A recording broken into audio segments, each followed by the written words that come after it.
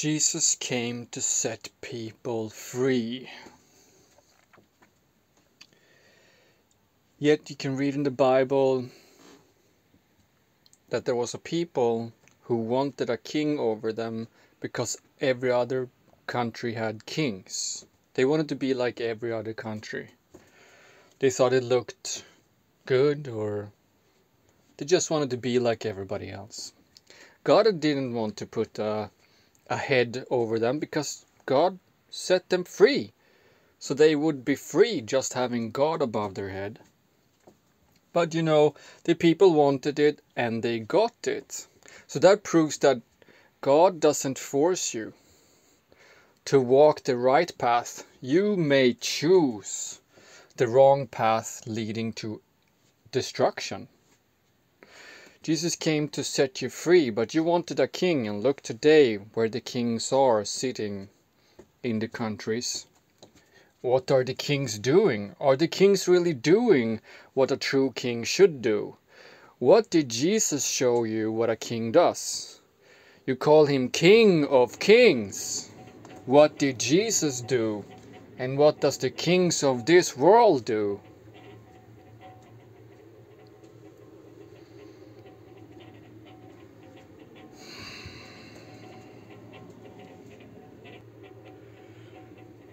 The same thing. You have put yourself in a snare when you go around calling yourself Christians. I have warned you so many times about it, because Christian means Christ-like. The least Christ-like person ever in the whole Bible told you to call yourself Christians, and you believed it. Well, I come and witness about the truth and tell you clearly, clear logic, and you don't hear me. That means that you're not of the truth, and you are not Christian. You are not Christ-like if you don't hear what I'm saying. And the next thing they did was putting a head above you, that all of Christians should have, like, oh, we need a priest, a head priest, a pope. Oh, let's call him a pope. And you chose a country to be the head over you. And a pope that men votes forward. God didn't choose pope. Did you really think that God chose the pope to be head over you?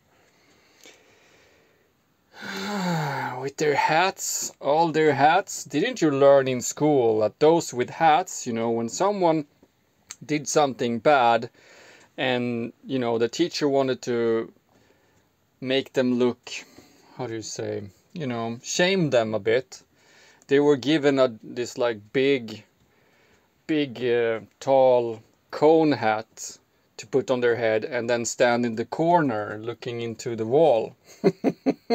Let those who have eyes see, let those who have ears hear. But if you call yourself Christians, Catholic, or whatever you call yourself, and think that you're supposed to have the Pope or a king above you, you are greatly mistaken, and you should repent or you will perish, I warned you.